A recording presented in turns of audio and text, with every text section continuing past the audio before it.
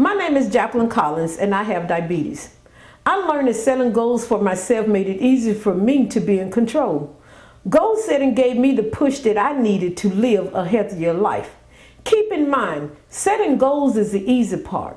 The work comes from the follow-up, that's the challenge. I feel awesome about my progress.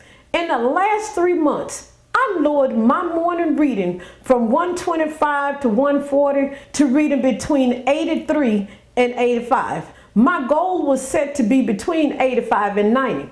I also lowered my A1C reading from 7.9. My goal was to have it less than 7. And in my last 2 months that I had my blood work done with my primary care physician, my reading was 6.7. I reached my goal, but it was a great challenge. Hi, Miss Jackie.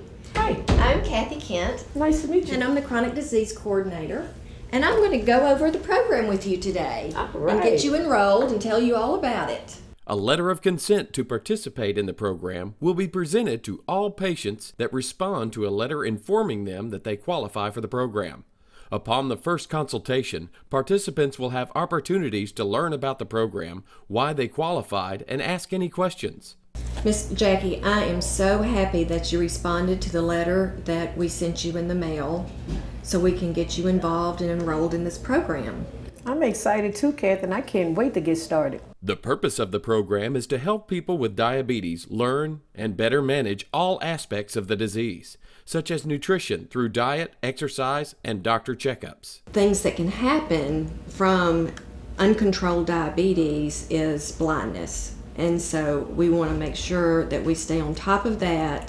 After the first consultation and acceptance by the participant, a retinopathy exam will be scheduled to check the patient's retina for any diabetes-related vision problems and/or blood vessel issues in the retina. No dye, injections, or medications will be needed for the patient.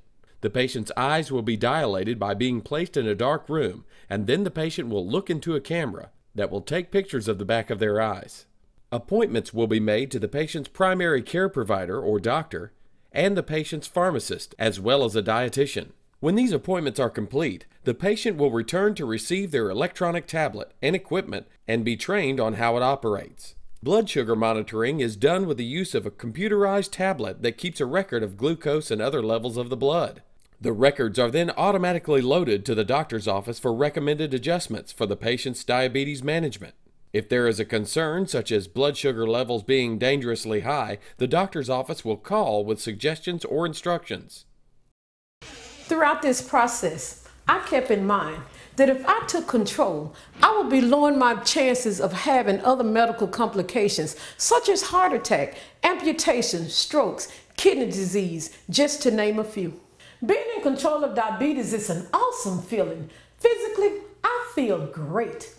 I have a new burst of energy. This program is set to assist us, but each of us must take control and remember, it is our sole responsibility to make sure that we exercise, eat healthy, take our medications as prescribed, and have regular doctor checkups. If you take this head on as I did, you can be like me. I was once a stroke victim patient, but now I'm in control and determined to do all that I can to stay in control of my diabetes.